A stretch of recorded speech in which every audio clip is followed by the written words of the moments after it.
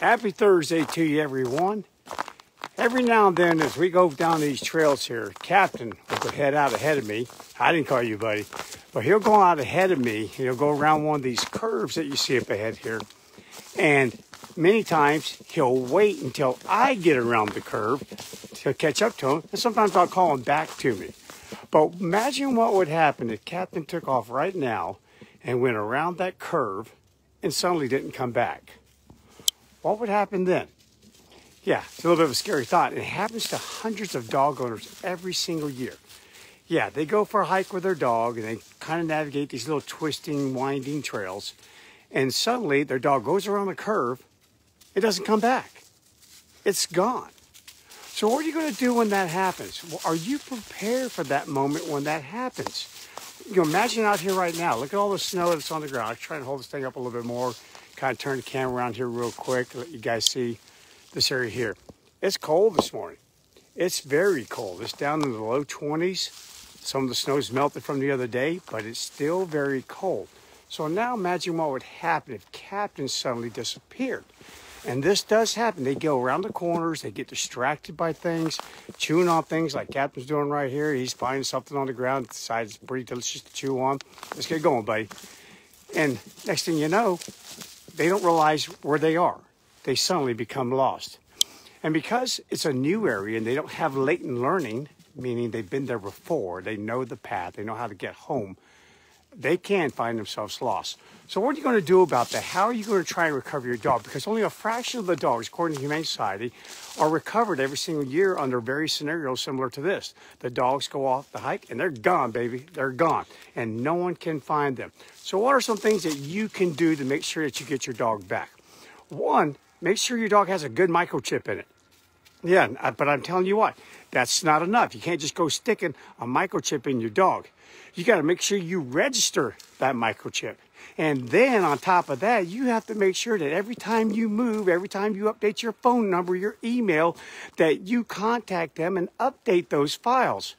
Man, it was so disappointing at my veterinary hospital when all these dogs would come in because the shelter was right across the street. They always bring us these stray dogs and have us give them a little health check on them, try to get them up to speed on their vaccinations and what have you. And we would invariably run a microchip scanner over them and find the microchip. It was there. But then we contact the registry company or organization. There was no record of the owner. They had never registered. And in other times, we did find out there was an owner, but we couldn't contact them because they had not bothered to update their information.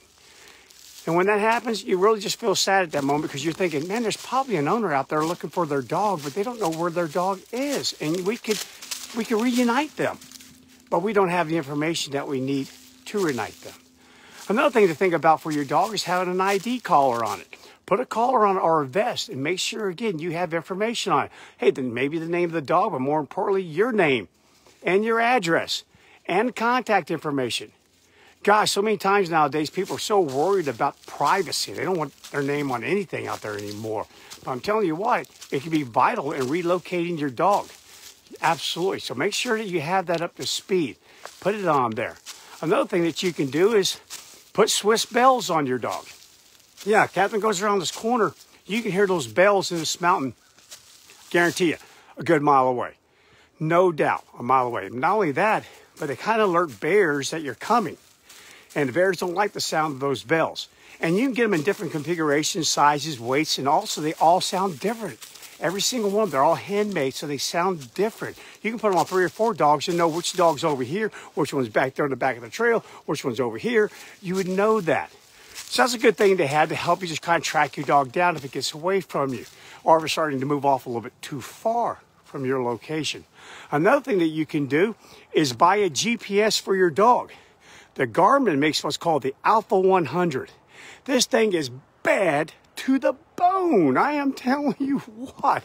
If I had a dog that I was the least bit worried it was going to run off from me, get lost, chase something, man, that's what would be on my dog if I was up here in these mountains. Those things can see your dog and track your dog up to 9 miles away. And it gives a location about an update location about every 2.5 seconds. And you can hook up to 20 dogs on the same system. Yeah, so now imagine that peace of mind. You're walking your dogs out here, and next thing you know, you go, wait a minute, excuse me, where the heck's Captain? I'm like, where'd he go? Where's the cattle dog? Oh, okay, well, now I just looked down my little GPS and go, okay, he's right over there about 100 yards from here. Man, they are dynamite, and they got such long antennas. They were built for these conditions. They were built for the snow. They were built to fall down. You step on them, roll down a hill, drop in a creek. Man, check it out. The Garmin 100, 9 miles away. Now, you can get them for a lot lesser distance, 4 miles away, 1 mile away. It's really up to you. You got to determine that from your own dog. You got one of these German short-haired pointers or Vizsla or setters, I am telling you, they can cover ground in no time. You'd be amazed how fast they can cover 9 miles. So to me, that's a no-brainer. If you are new to hiking, your dog's new to hiking, never been on a trail before, and that trail is very remote, I would definitely think about having that of all the equipment. Another thing to have, thunder whistle. Oh, man. When you fired it off, give the person next to you a little bit of warning. Those things are extremely loud, and that's why they're called thunder whistles. Notice I didn't say whisper whistle. Oh, no. Play with that with your dog. Have your dog like out in the field before you ever go hiking or camping with your dog, and just blow that whistle around them and toss a ball in the air, play with them. First of all, get them used to the whistle so they don't become afraid of the whistle. Because imagine you have 2 dogs. One went around the curve. The other one's still standing right here. And you go fire that thing off for the very first time ever, I am telling you what, that dog will not appreciate that. I'm going to tell you, I've been there, done it, seen it, got the T-shirt to prove it, everything. I do not do that. Get them used to it first before you go out on the trails. Play with your dog. And you don't have to actually use it to teach the dog to come when called. Just kind of know this. When your dog becomes lost, it's looking for you. Yeah, you're not just looking for it. It's trying to find you. Man, you're the breadwinner. You got the food. You've got my shelter. I need to find you. I'm lost. And a lot of people don't think about that. Their dogs are actually looking for them. Throw that whistle up in the air. I mean, tell you what, send that thing out there, shrill it loud, man, like there's no tomorrow. And when they hear that with their great hearing capability, man, they're going to go, hell, my God, thank God. There's Bryan. He's back over there somewhere. I'm heading that way. And just keep firing it off. You know, don't let it give up on it. You just got to keep it going and keep moving in the general direction that you believe your dog is in. So, guys, those are just a few tips. You know, another thing to have is make sure you've got good training. You know, Cal Dog's back over there. So if I call him, let me just turn the camera around here. There he comes. All right, Cal Dog. Good boy. Yeah, he'll run out ahead of me. There he goes. And also, if he goes a little bit too far, I'll let him get down the trail some. Cal Dog.